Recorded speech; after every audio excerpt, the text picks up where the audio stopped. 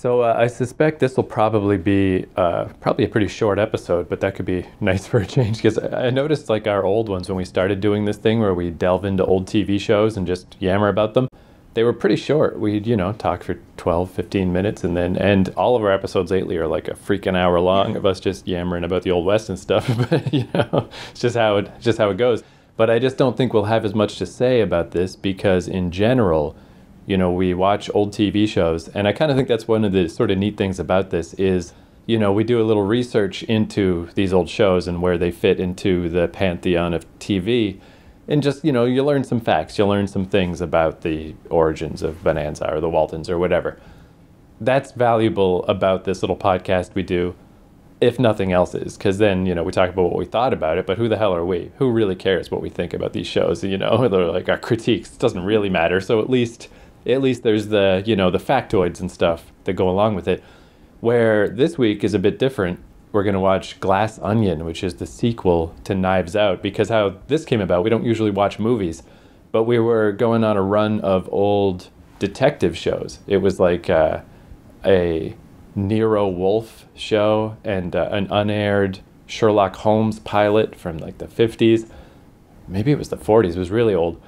And then that made me think like, oh, we should watch the modern version, the neat, interesting take on where mysteries have come lately. So we watched Knives Out, that movie by Rian Johnson, and the sequel came out. So I just figure, let's watch the sequel. But I did not do any research. I have no factoids. I have no information because I would rather not know. It's more fun to just go in and not know anything, and that's like a little bit hard to do in this modern age. Like people are talking about this thing all over the internet. It's really successful, really popular.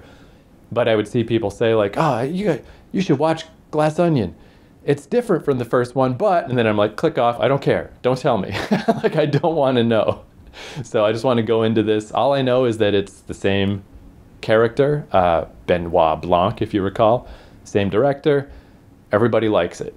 So, but I don't know how, again, like in this case, since I don't have any accompanying information, all this will be is whether we liked it or not. I don't know if anyone will care. If not, hey, see you next week. We'll watch an old TV show again and get back to our normal thing. But, okay. All right.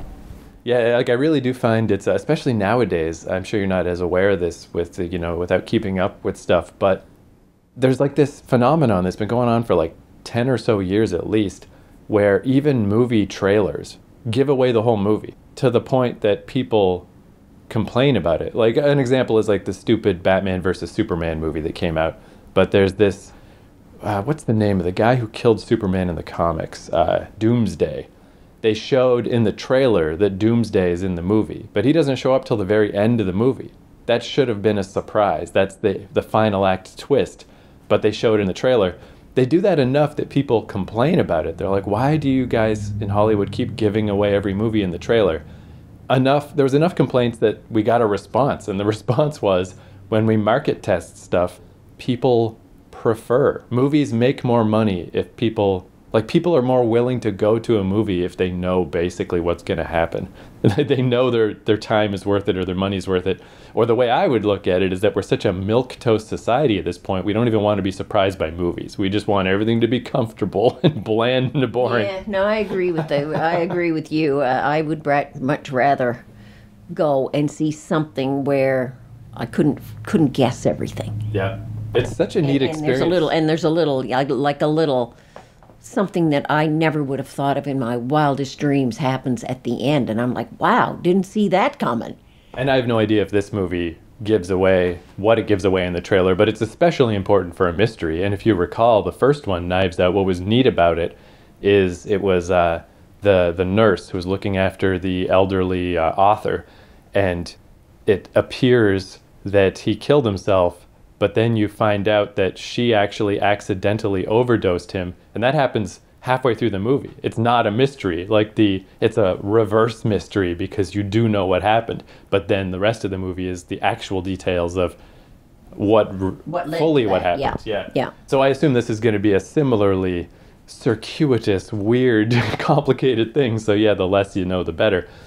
But I was just going to say, it's so rare nowadays to just not know about something. I remember when I was still living in Toronto, so this was 5 or 6 years ago, my friend Craig just asked me if I wanted to go see a movie. He had like free passes or something to some movie.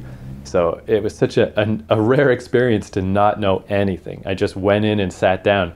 And it was this movie called It Follows that is like a horror movie. And it's just about this monster. Apparently it's based on a dream that the director had, where the monster just looks like a normal person. And all it does is it walks at a normal pace toward you. And if it touches you, you die. So it's very, almost like a zombie, not scary, except that it never stops. So while you're asleep, it's still walking toward you, and it's going to walk toward you for the rest of your life.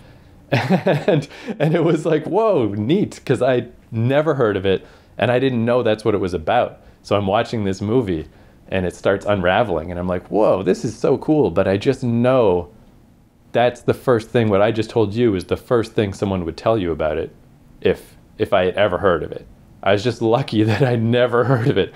But that was like years ago, and I don't have any other examples since then of that happening. It's so rare to just not know. So this is pretty close, though. I mean, I guess we know who the main character is. We know he's this detective, but that's it. So this is going to be all right. I think I like and just knowing at least that even if I hadn't heard that people like it, this guy is such a good director, and the first one was so good. You know, it's pretty safe to say. We don't know anything about it except that it's going to be good. So okay, well, let's check her out and see if it holds up. Yeah, that's a tricky thing too, right? Is that the first one was, I guess the only thing I know about this is just that in general, because the first one did well, he got signed on to make at least 2 more. So there should be at least 1 more after this.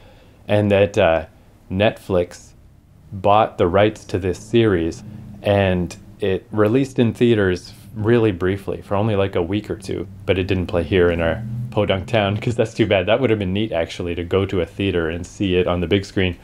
But yeah, it just temporarily was in theaters, but it was Netflix's biggest ever theatrical release. But also, do you remember that back in the day? Like if you didn't see a movie in the theater, it was like a million years until it came out on VHS. You really, you really missed out, where nowadays, this is almost weird that it took an extra month for it to come out on Netflix, because oftentimes, especially, the pandemic really nailed this home, but a lot of times now movies come out in theaters and at home on the same day. Like, I'm amazed movie theaters still exist. I am too. Yeah. Like, I do feel like that's one of those things in my lifetime. Like, I used to work at a movie theater. I was a projectionist, and it took, the Burrard Cinema. So what was it? It's a Scotiabank Theater now, anyway, on Burrard Street in Vancouver, and it's like the whole block. It's enormous, this place, and you just think of like they could turn this into condos and make $1 zillion. It's just shocking that it's still there. Like in my lifetime, I will not be at all surprised if the switch flips, because all it's going to take is for real estate developers and stuff to just say, "What are we doing here? Why are we these gigantic rooms to try to show movies when it's not the, And nobody's coming anymore. That's what it's going to take. Yeah. Just nobody going anymore. Yeah, I mean, I can't And it remember probably the won't last be the time. movie theater that does it, and it'll be the prices of the popcorn. The stuff at the concession. People won't be able to afford it. That's true too, because if you buy, also it's kind of both sides, I guess. Where it's like if you buy popcorn and 2 drinks and 2 things of, chocolate covered raisins, it's easily like $25. But also the tickets. It's not so much around here, but in like the big cities like Toronto, they were doing anything they could to justify charging more money. So there was the first, it was like just, I don't remember what it was called, but like the extra higher definition sound and higher definition video. They charge a little more for that. Then there was 3D they tried for a while. I don't know if that's still going. I think the new Avatar movie's in 3D. I don't know. But that was like, it was a novelty, but it was kind of neat. It's like, let's bring back the 1950s 3D shit, except better now. But that cost extra.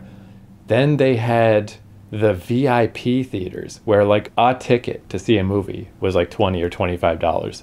And I did go to it a couple times because, they'd have on Tuesday, the cheap day, the VIP theater cost the same as a normal theater, and the normal theater was cheaper. So just to try it, I did go see a movie or two in VIP, and it was real good. But that's where you'd get like the reclining chairs, and you could buy beer, which cost $1 million, and all this stuff. But yeah, like it's not at all weird to spend $100 going to the movies now, which is like wild. When at the same time you can just watch it at home on your amazing TV and make your popcorn in the microwave. Yeah.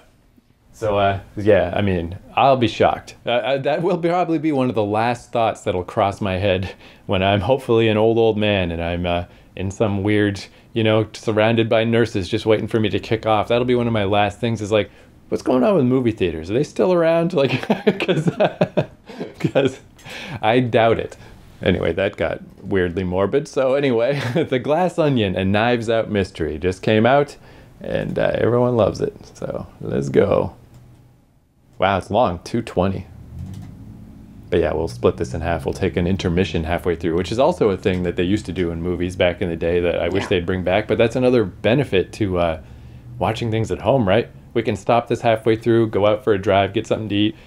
We don't just sit here for 2.5 hours. I remember one more little story, I guess, since we don't have anything to say about this thing, is, did you ever watch those dang Lord of the Rings movies that came out like 15 years ago? Yeah, I watched one. Yeah, where it's like obviously well done, like I don't think you could make a better version of Lord of the Rings, but they're long, boring books. I got halfway through the second book and I tapped out. So of course they're long, boring movies. And I just have to go to the bathroom all the time anyway. So I remember at the second one, I was right in the middle of the theater. Like I would have had to crawl over, no matter which way I tried to get out of there, crawl over 15 people. So I just had to pee for like the last hour and 20 minutes of this 60 zillion hour movie. And I just remember that there's the Battle of Helm's Deep. It was like really cool in a sense because it was like a fucking 40-minute battle. It was crazy how long this big battle between the elves and the dwarves and the blah, blah, blah. But the whole time I was like in pain. It was like I was being stabbed in the abdomen by a knitting needle or something. You were at battle. Yeah. Yeah, so I mean that's my eternal memory of that movie is just having to pee so bad, and it's like this is not fun. Also, speaking of Lord of the Rings, because like I got nothing against it, but I just find it weird how nerds of my generation love it so much because it's quite bland. The books and I mean it was kind of the first fantasy thing, so sure, but I don't know why they love it as much as they love it. I sort of like it, but I don't know why it's so amazing. But that's when I found out too, because my roommates at the time were all excited and like, all right, Lord of the Rings, until one of them realized he didn't have any weed left, and he was freaking out, calling all his friends, trying to get weed because he did not want to sit through this interminable movie without being stoned. And I was like, aha, since I don't do that, now I get it. You're just as bored as me, unless you're stoned, and then you can pretend you're amongst the elves. And it doesn't feel like you're sitting there for 3 hours. So that really cleared up a lot for me. It's like, yeah, okay, it's not that there's really necessarily anything wrong with me. Everybody thinks this is too long. I'm just hanging out with a bunch of stoner nerds. So, all right, enough of my preamble. Glass Onion.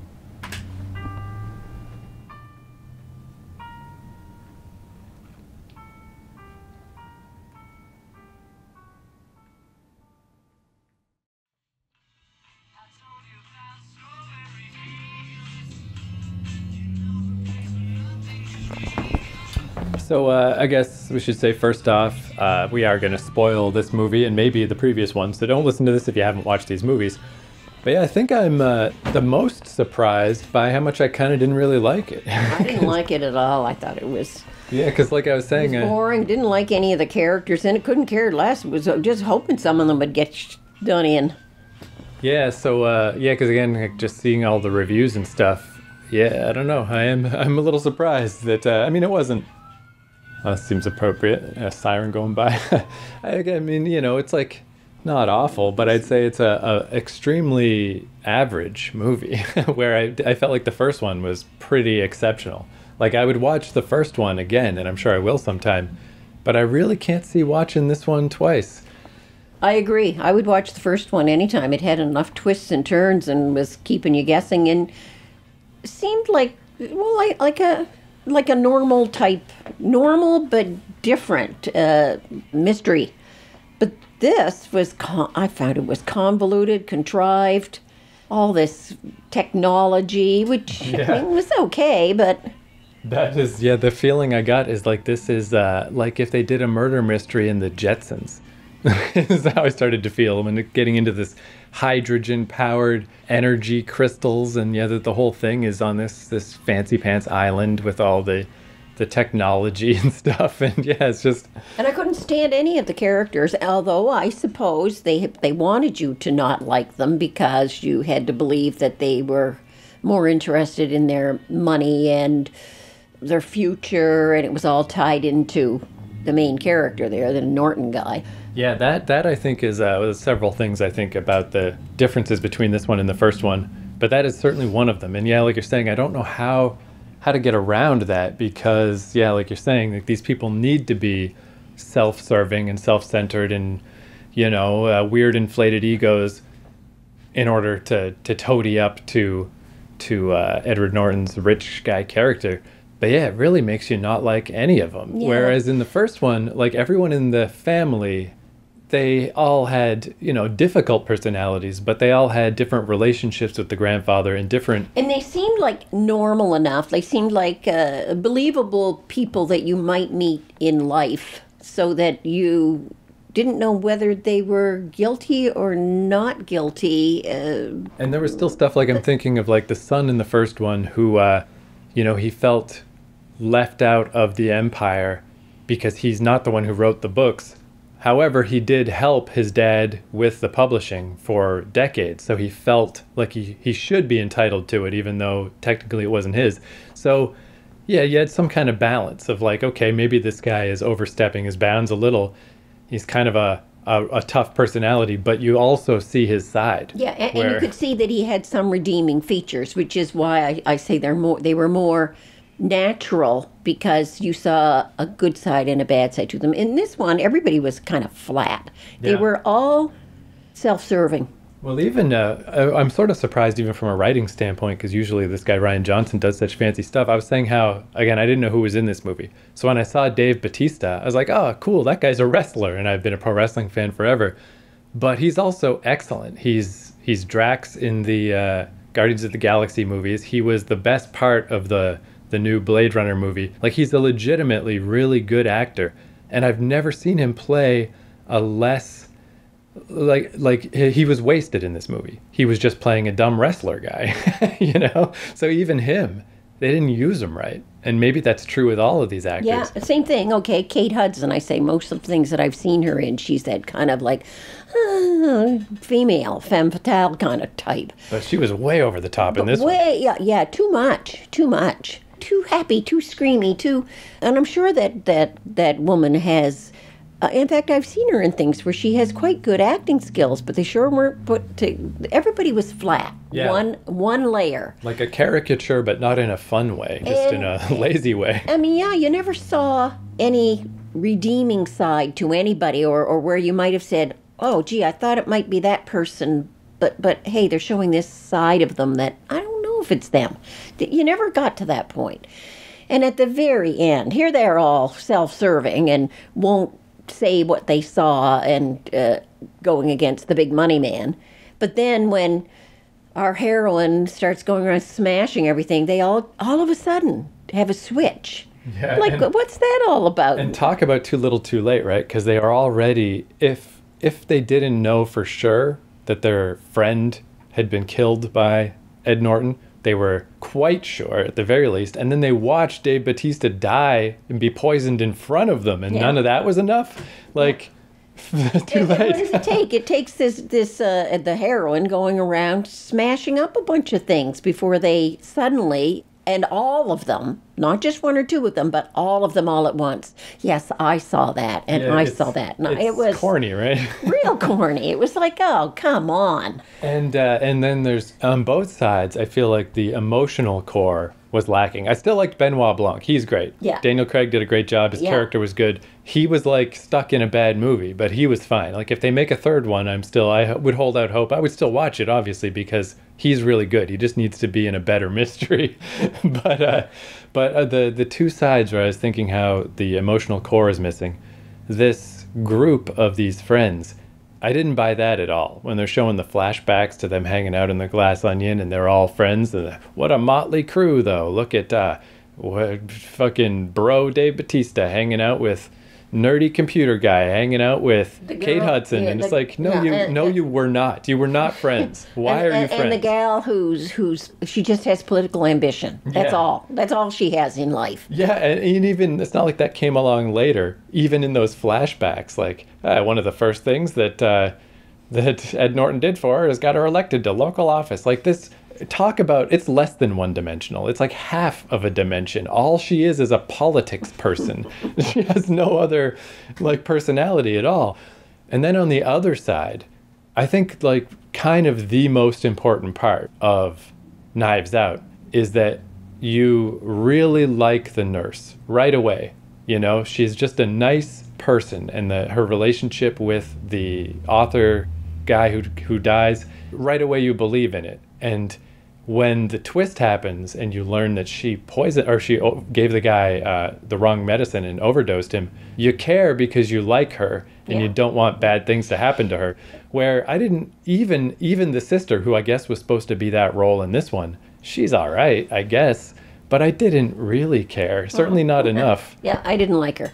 And in the Knives Out one, again, even people as simple as the granddaughter in that, they just showed a young girl who would do things like sneak out at night and all these things. But also had sort of a nice side to her. And I'm not saying characters have to have nice sides to them, but most people in life do have two sides at least. They have a side that they show to the public, and then they have a private side. We saw none of that in any of these characters. They were all just their public image. I think, too, the perfect example of that is, again, in Knives Out, is Ransom, the grandson, who you find out is actually the one who did it. But you still like him. You still like him because, yes, because they introduced you to a little bit of why he was like that. And some of why he was like that was his circumstance in life. He was very privileged and given everything and was not going to get anything at the end. And so that's what I mean when they showed a little bit of character development here. Everybody was just one-sided. The politician lady, the sexy girl who just always danced around and screamed at everything. Very flat. Or even Dave Bautista's character, again, like where there was opportunities to make that character more, is that archetype that he played. I mean, there are people like that I'm well aware of. Just a big buff guy. Right, but specifically that he's the online sort of men's rights activist guy who's talking about, we've gotten away from our primal nature and, men are supposed to be this way and men are supposed to be that way. And it's played for a joke so much that he's got a commandeering mother who just yells at him and stuff. And that's a little bit funny, but that's more of an SNL sketch because in real life, you wouldn't necessarily like that guy, and you probably wouldn't agree with most of the stuff that he says. But the reason people like him exist, it's the same as why super far-right conservative people exist or super left-wing communist-type people exist, because they do have a point. They just overblow it. They take it too far. But all these people have points. Even if you were doing that movie and you said, okay, these are just our supporting people and we are just going to show them at one level and we're not going to do any development as to the kind of people that they were, your main characters, Blanc, the detective, they did develop his character. He really had a lot going for him. Right. But Ed Norton, who was the other main character who they really could have done some development as showing different phases of his personality.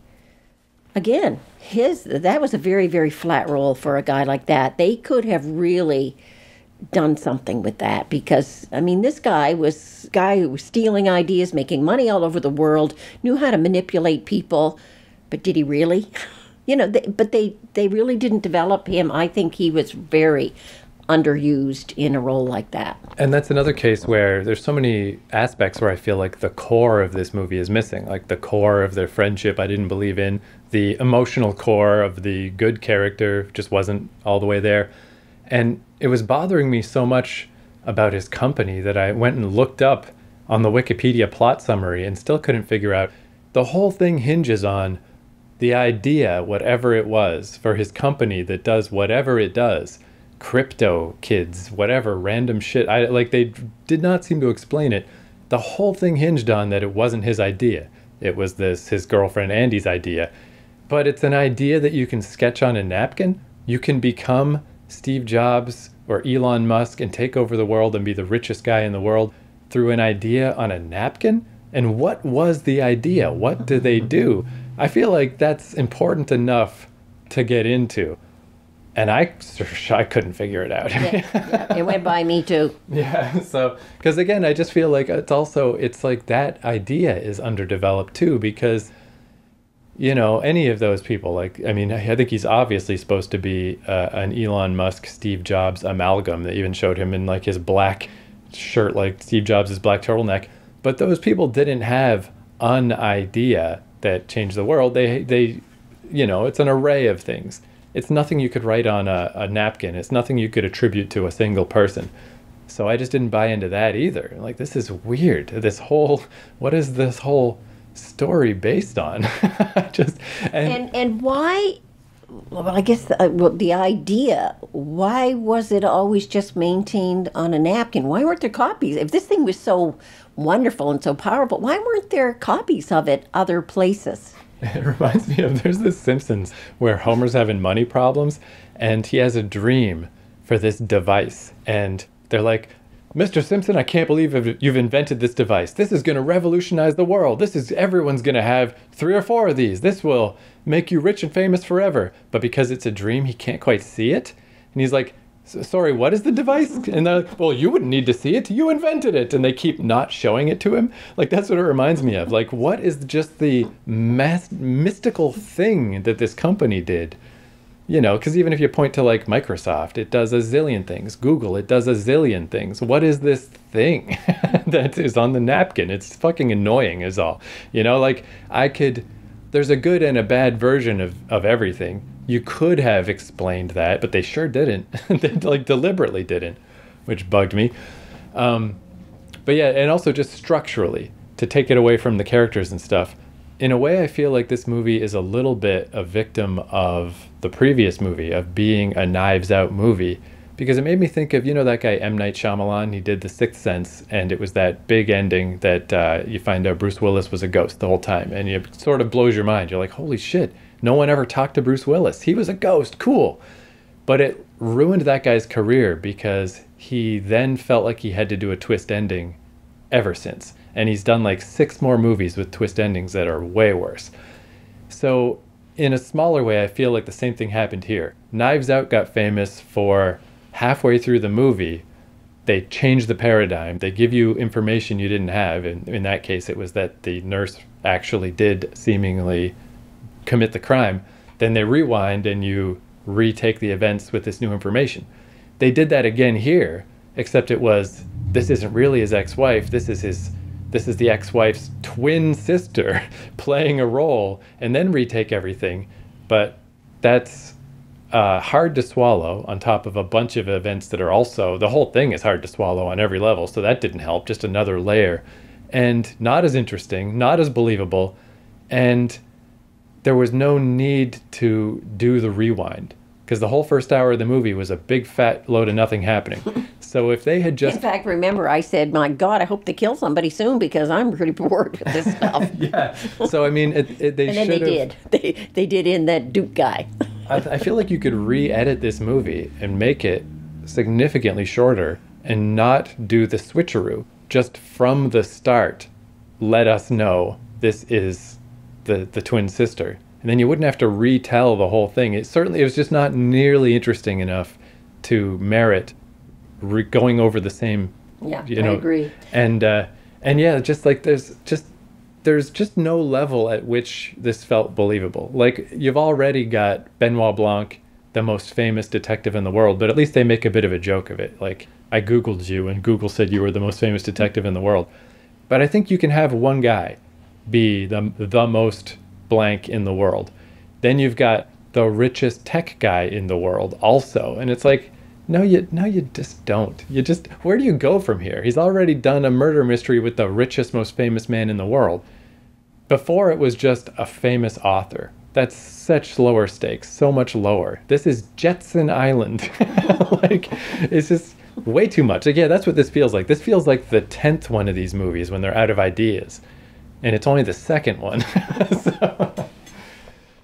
So yeah, that's not what I expected to happen. I mean, well, me either, especially when you told me that there were so many great reviews of it. I was thinking, okay, go in with eyes wide open, expecting to see some really good characterization, plot development. But I mean, even that, the ending there, well, as we said, was so corny, where they all had an about face and they were all going to turn against him now that he was down. I mean, not a one of them held back. I mean, that's like real TV stuff. And I'm sure there are things, if I watched it again or if I dug into, all the little trivia on the IMDb page or whatever, I'm sure there are a lot of things and little references and stuff, but they also didn't feel particularly earned in this. It really just felt set up. Like, just so you can have your clever line at the end about how you always wanted to be known in the same breath as the Mona Lisa. Well, now you are, because the Mona Lisa was destroyed on your watch. But to set that up, you have to say it a bunch of times as on the way through the movie. It just makes it all feel phony. It doesn't feel. And they had to drop all kinds of little references. Like, there was one reference there about Anderson Cooper's party or retirement farewell or something, whatever it was. And they dropped other names throughout like that. And I thought, I don't know, is that really adding anything to this movie? Yeah, just he's rich, he's well-connected, he's famous, whatever. Yeah, and explaining to us all, all the technical stuff in the first hour about all these wonderful things that were on his island. Okay, do that if you want, but how did that tie into why he was any more famous than anybody else and going to control the world any more than anybody else? All kinds of people have that kind of technology at their fingertips. This also reminds me of him just being this, Elon Musk surrogate. There was an episode of The Simpsons where Homer becomes a boxer and he gets challenged to fight the heavyweight champion of the world. So this guy, this Don King guy, shows up and is like, Homer Simpson, blah, blah, blah, let's set up a fight. And they're like, wow, that's Lucius Tate. He's exactly as rich and as famous as Don King, and he looks just like him too. This movie it all felt artificial. Like, it's that thing and where... that whole thing at the beginning of playing up to the pandemic stuff. Because then they just dropped that completely. Whatever it was they shot in people's mouths, which supposedly made them virus-free. Then the pandemic, well, if it was mentioned again, it was in passing. I guess just supposed to be another example of how rich and famous this guy is, or how powerful he is that he has the pandemic thing. But even that, yet another case of just like, well, I don't believe that because we lived through the real world and nobody had that. It's just another thing I don't believe in. Like, this could have been taking place, like the way it took place on Super Technology Island, it could have been Rainbow Gumdrop Land. It could have been like he time traveled back to medieval England. Like, it's just a setting that is not believable. Where the house in the first one, you could totally believe that a guy who writes mysteries and is pretty famous and successful and can afford this house would have this house and would make the house look that way. And then you got the additional metaphor of it's like a game of Clue. You're in the big house and it's got all the cool accoutrements around. And yeah, just everything in the first one felt so much. The least believable thing about the first one was Benoit Blanc, because he's this weird Southern gentleman who's the best detective in the world. All you had to buy is that Daniel Craig is the best detective in the world, and everything else was very believable.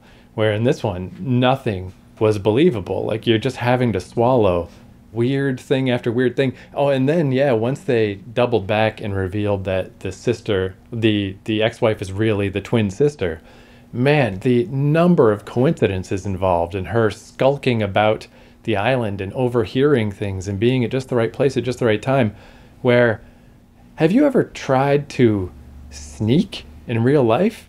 It's impossible. People have peripheral vision. Everyone sees you. You cannot be stealthy. It's impossible. Nobody even came close to suspecting somebody was on their trail, her, except Duke, who heard a branch crack or something and turned, and she was gone by that time. She was a freaking grade 3 school teacher from somewhere. Yeah. I mean, and yet she has all these sleuthing skills. Yeah. Yeah, I mean, she should have been significantly more bumbling. I kind of did like that they explained her big filibuster moment by her just being drunk. So she was doing weird stuff that she wouldn't normally do. I was like, all right, I'll buy that. But not really the rest of it. And I guess that's it. I guess I'm... But yeah, no, if anything, I actually thought, because we took a little break after the first hour, but it was still going okay. It was a little slow to get started, but I was kind of thinking, like, we don't necessarily need to, we could just skip this week, because if we just watch it and it's a nice movie and we just like it and we have nothing to say about it, maybe I won't bother putting out the podcast. So the upside and downside to this is I didn't expect to not like it as much as I didn't like it. But at least it gave us something to talk about. Because, like, I feel like, yeah, the world at large, this will probably be another, if anybody even gives a shit about this episode, nobody likes it when we don't like the thing they like. It's always negative comment time. How dare you say this about X, Y, or Z? And I mean, but I can't help it. This is not performative. We were just sitting here waiting for it to end. That's not my fucking fault. That's your fault, Rian Johnson. What was that movie? That was way worse than the first one. Oh, like the first movie was definitely, I would recommend anybody. Yeah. See it again. It hasn't, even though you know the ending of it, that first movie had enough going on in it that I would watch that a second time. I would watch it a third time. Yeah. And I'm sure every time I watched it, I would get a little more out of it. This one, I just wouldn't bother. Isn't that weird, too? That's like an extra testament to how good the first one was. Sometimes when you see a bad sequel, again, this wasn't like terrible, but a very average sequel, it kind of turned you off of the whole franchise. But this is just making me think, like, yeah, that first one was real good. Yeah. What a good movie. It was excellent. Excellent. And to me, a sign of a really good movie is when you get to the end of it and you say to yourself, yeah, I would watch that again. Or there were things I know I missed in it. So, yeah, I'd like to see what was it that I wasn't paying attention to. But it was so good that, yeah, I want to jump right in there and watch it not years from now, but again, immediately, and see what I missed. This one, no interest at all in ever watching that again. Not even bits of it or an edited version of it. Like, yeah, there was like very small moments that I liked. I liked, when the lady's trying to play dead and she used hot sauce as fake blood and the hot sauce is running down her. Because, like, man, anytime, you get any of that stuff near your face in any way, it's a nightmare. So, I mean, yeah, tiny moments that are like, that's pretty funny. But, yeah, I do kind of hope, because, again, I'm quite sure there's at least one more in the pipeline. I guess if for some bizarre reason Rian Johnson ever hears this, my advice would be bring it down to earth. Bring it way down. Make the next one way smaller. And no fucking... Well, that's the thing that, too, like they always say about technology. When technology gets, high-tech enough, it's indistinguishable from magic, Like if you showed our cell phones to people from the past, where you can just like bring up any YouTube video at any time, it's like magic. And that's what that was like. They pushed the tech a little further than what we really have. So it just feels like he's on Magical Island. And that's not where I want to see a murder mystery happen. That's fucking weird and hard to it's swallow. Almost like that overpowered the plot line. Yeah. So I guess the last thing, just before we sign off for this week, is... one thing I did think was kind of funny that's just a meta thing, nothing to do specifically with this movie, but because Ed Norton was the guy in this, and he was also the dude in Fight Club, a far better film. And there's this line from Fight Club, not in the specific movie, but they did these promos, like promotional little clips for the movie. And Fight Club's all about weird countercultural, like starting weird groups to fight against society and the government. Pretty weird movie. It's like Like, how do you? There's no point in even trying to describe Fight Club. But one of the lines Ed Norton had is, "Burn down the museums, wipe your ass with the Mona Lisa, then at least God will know your name." And I'm like, hey, finally, in this movie, fuck the Mona Lisa. Got burned to death. I always like that line because I don't care about art and I don't care about trying to maintain these things. Like, maybe you shouldn't deliberately burn the Mona Lisa, but I don't give a fuck about things like that. So I don't know. I just thought that was kind of interesting to see all these years later. Like, hey, he's weird. The same guy is in a movie where the Mona Lisa finally got destroyed. They finally did in this movie what he failed to do in Fight Club. So, all right. So anyway, yeah, next week we'll go back to watching TV shows and delving into TV's past. Again, this was unusual for us, but I felt like, we had to do it because Knives Out was so good. But man, I don't know. Follow-up didn't quite cut it for me. Yeah, it is weird too. I mean, like, I feel like this happens to me quite a bit these days, and it's a little unfortunate because I have hit the point where I don't trust people anymore about TV shows or about video games or about movies because, yeah, like, it doesn't matter. The consensus, you just can never trust it. Because I didn't hear a single bad thing about this, and it's so clearly not as good as the first one. So it's just, oh well, guess you just got to find out for yourself, and we did. So, all right, sorry for all the Glass Onion fans. I know you're angry. Try to resist typing a comment on YouTube because there's no point. No one's gonna listen. No one cares. No one cares what we think either. I'm rambling at this point. All right. And on that note, it's December 31st, 2022, so Happy New Year. Happy New Year. Yeah, I mean, this won't come out for a few days, but hey, if you time travel back in time, Happy New Year. But that sets the time that we're at right now. Yeah. The day we watched it. Yeah, yeah, that's a good example, though. I bet that's not going to happen. Like, I can tell you what I did New Year's Eve, 1999. A few years from now, I doubt we'll be reminiscing like, hey, remember New Year's 2022? We watched that boring movie.